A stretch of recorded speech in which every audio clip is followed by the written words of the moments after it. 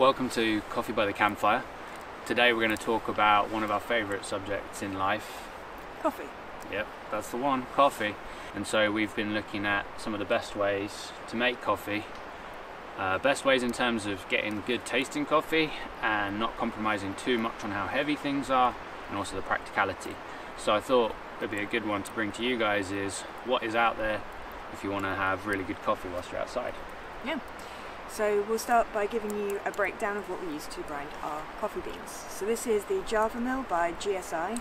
They make some really cool outdoors kit. We've got a set by them mainly for car camping, but it works super well. The Java Mill you can pick up all over the place online. We can put a link in below for sort of Amazon if you want. I think that's where I bought it from. We've had it for quite a while now. It has ceramic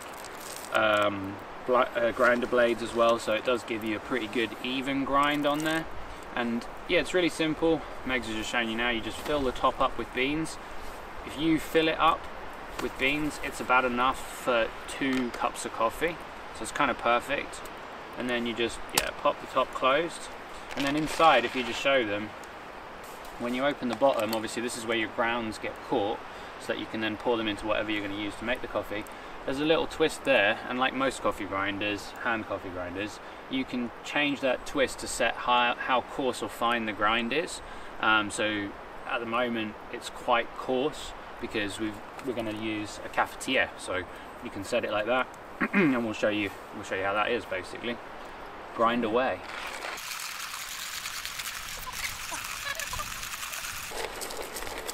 So we'll stick our water over here on the warm poles, hopefully.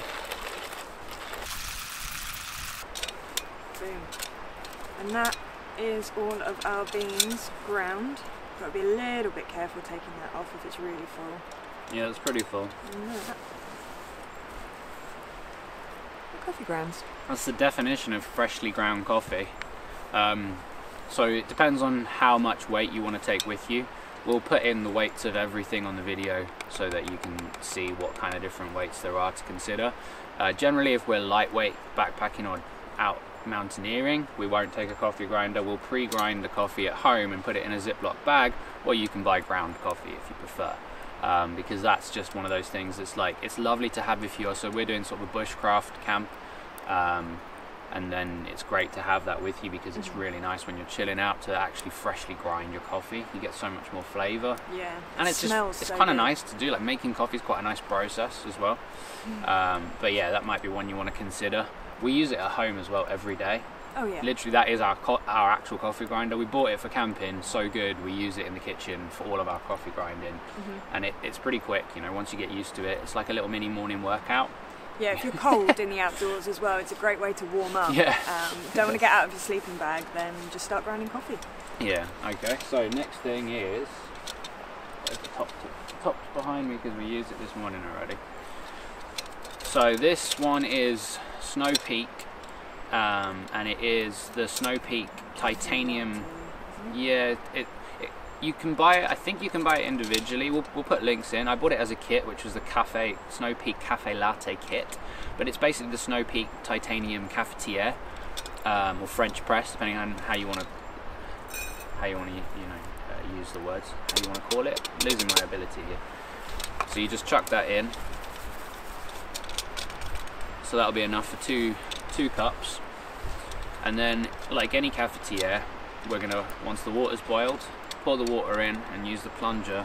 We'll put the plunger on, give it about 2 minutes to brew, and then once it's brewed, we're gonna slowly push the plunger down so that we don't get too many bits flowing over the edge, and then you've got your coffee done and dusted, and then you can add whatever you want depending on how you take it. This is really lightweight. We have actually taken this like hiking and even mountaineering and stuff before, depending how much you're committed to ultralight. It does add a little bit of extra bulk, but it is really nice coffee, and it's really easy, and you can do 2 coffees at once, which is great. And because it's titanium, obviously you can also use the jug for boiling water, so you can just put that straight onto a gas burner or a fire. It's quite narrow, so you just have to be aware of that if you're using it on a gas canister stove. But yeah, it's really good. The plunger is all like silicone and metal, never changed anything or have to do anything to it, just wash it out and use it. So now I'm just gonna add our water to the coffee.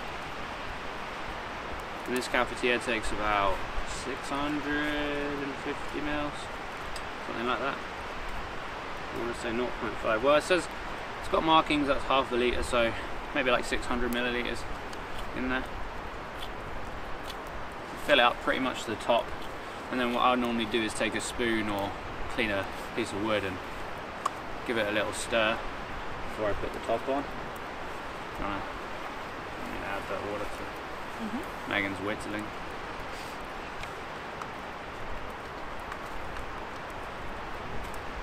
Smells good. Smells really good. Smells like espresso coffee. Get that top on.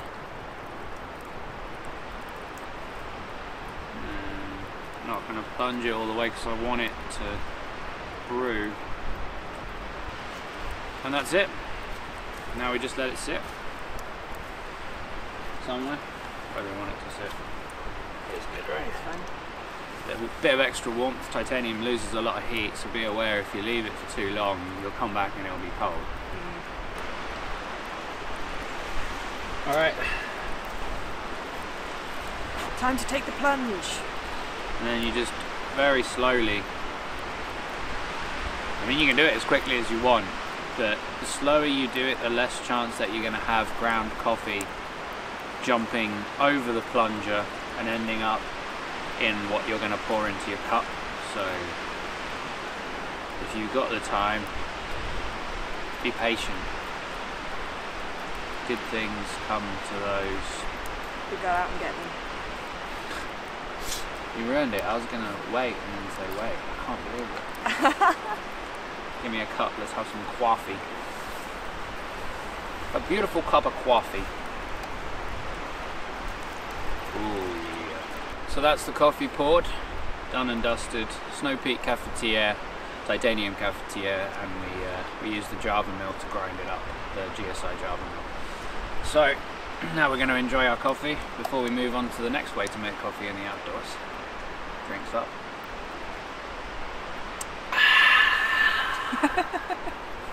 This is the next step, or the next way rather, to make coffee that we're going to show you.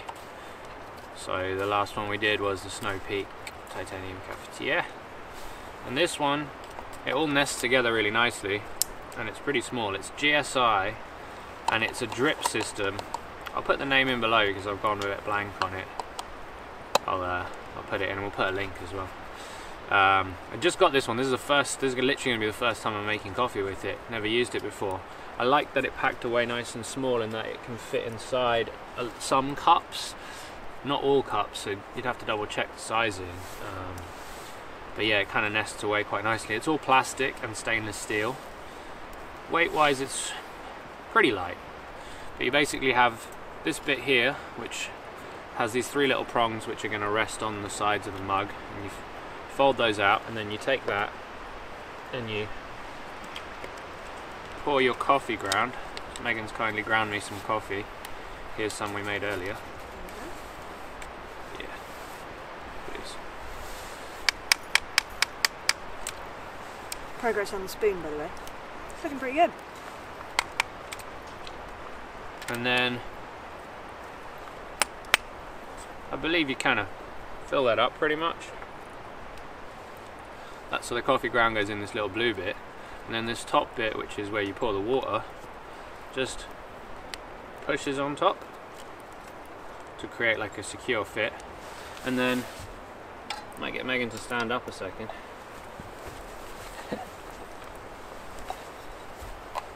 And then it just rests on the sides of the mug like that.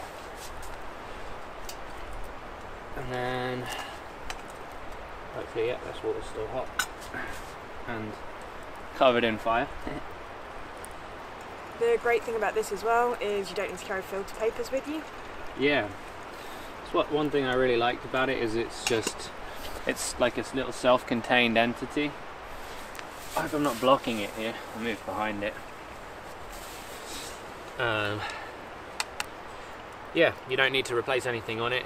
It's just ready to go anytime you want.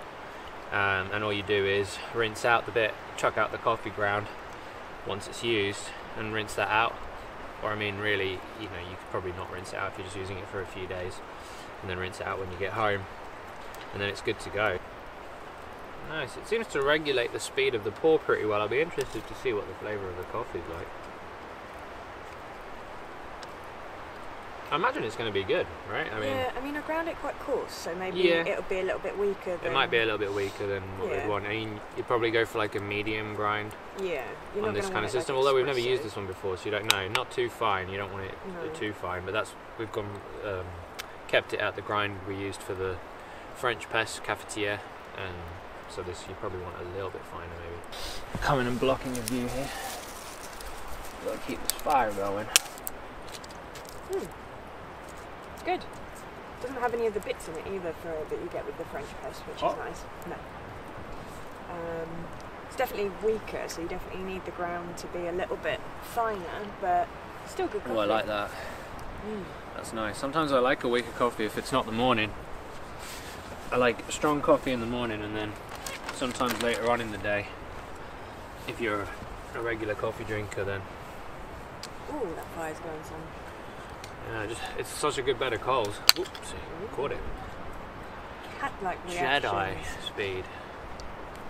Cool. So that was the GSI filter thingy. Yeah, And the next one... this little bad boy. We'll put all the details of what it is down there for you. It's definitely a good one. From memory, I think it's pretty cheap as well.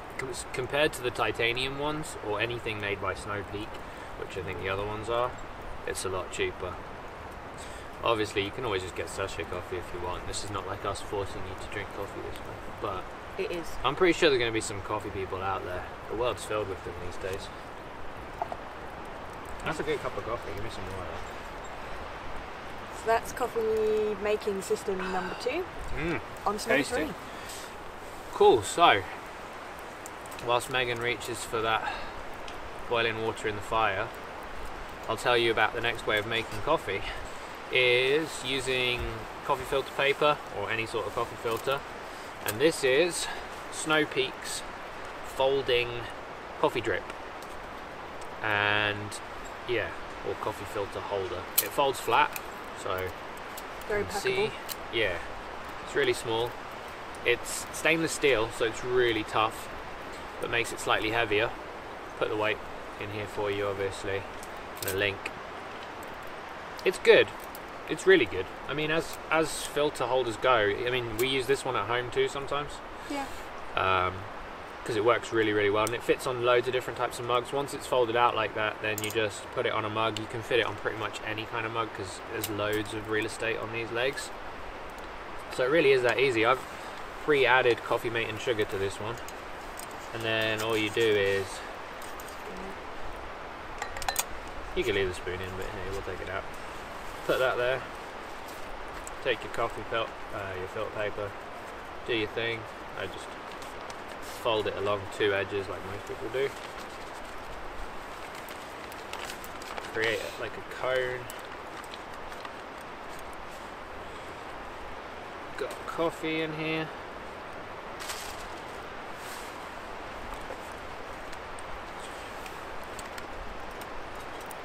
And then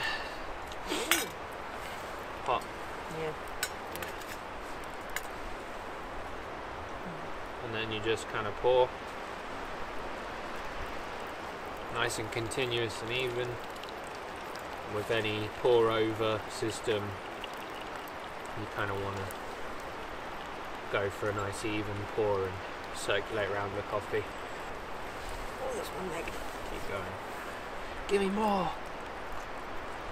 The only really annoying things about paper filters in the outdoors is obviously you need to keep them dry, which is always annoying because they can get damp really easily, so you'd be better off buying like a reusable cotton one or something. And if they split because of the fact that they have gotten damp or something, then it instantly ruins your whole cup of coffee that To be fair, that's happened wanted to me at have. home multiple times and I get very frustrated with it. Yeah, it is annoying. Enough Paper vintage. filters are not ideal, really.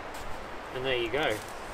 Once it's done dripping, you can just lift your used filter paper out, and I'm going to put it in the dustbin that I've got over here. And then this is pretty much still clean. You just fold it up, and that is it. Snow Peak folding coffee filter drip thing.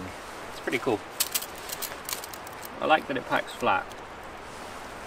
I'd say none of the systems are perfect, but they all have their strengths. I'm always looking for just exactly the right one. But it's good. I think it's good for you guys to see what's out there, because I think if you're like me and you've looked, maybe you want an opinion on how they work and see a little bit about them. They all work well. They're all good in their own respect. You just have to weigh up weight, what kind of coffee you want. I reckon the Cafetiere French press is the one that we use the most. At the end of the day, it's a luxury item. It is a luxury item, yeah. You can't always justify taking it with you. So you got those. Between two people you often can, more likely. And then you got that. So you got your three options here. These two are both by Snow Peak. Like literally no brand. I wish I had some sort of brand affiliation. They make some awesome products. That's that one. Really, really nice. Great weight for what it is. And you got this, which you need your coffee filters for. And then you got this new one that we've just used for the first time, this GSI system that actually is good. I like that. I'd probably take that over having to take paper filters. And also the size of this, although it's like circular, it's still smaller than that folded flat. I'm going to enjoy my cup of coffee. It's quite smoky there. Yeah.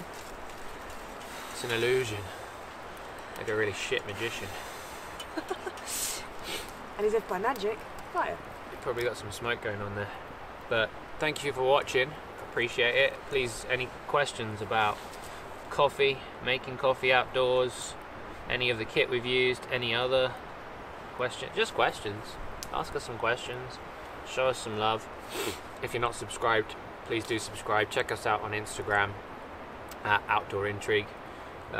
We're regularly posting pictures up. We're both into photography and try and get some good images, whatever we're doing. And yeah, we'd really appreciate it. We'd like being a part of the whole community, and hopefully we've helped you to potentially choose a cool way to make coffee in the outdoors. So yeah, until next time by the campfire, we'll see you later. Bye.